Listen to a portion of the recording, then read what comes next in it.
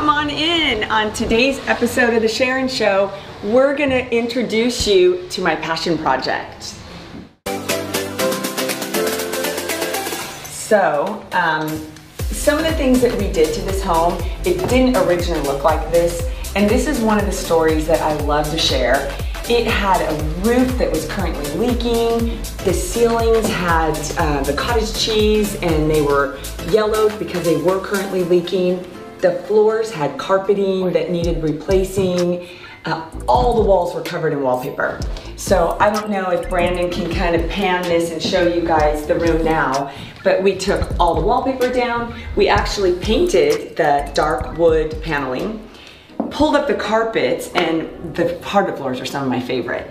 And we staged it. We put in some nice new modern fixtures, more of the farmhouse, you know, black and white stuff, and it just turned out great. I'm gonna show you one other thing, so come this way. In this bathroom, I don't know if you can show them that, this bathroom needed completely redone, and you know, the seller didn't have a ton of money to do it. So the reason I call it my passion project is because I was able to help them. I fronted all the money and did all the repairs for them, and then they're participating in the profits. So it's really a win-win. The most favorite part too, come this way, this is the master bedroom. And at the end of this, we're gonna showcase the pictures, the before pictures, so you can really see the difference. But this bedroom is just fabulous, like anybody would like it. We put in new carpeting. This right here, the walk-in closet, was actually, it was a cool bar back in its day, but it was not ever gonna be used anymore. So we actually had our people frame it in and turn it into a walk-in closet.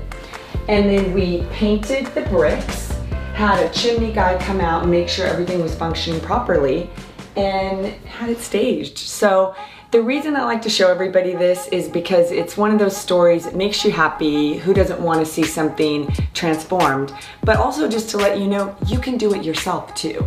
I'm happy to give people ideas whether you want to sell or not. So let us know, and I hope you enjoyed this episode.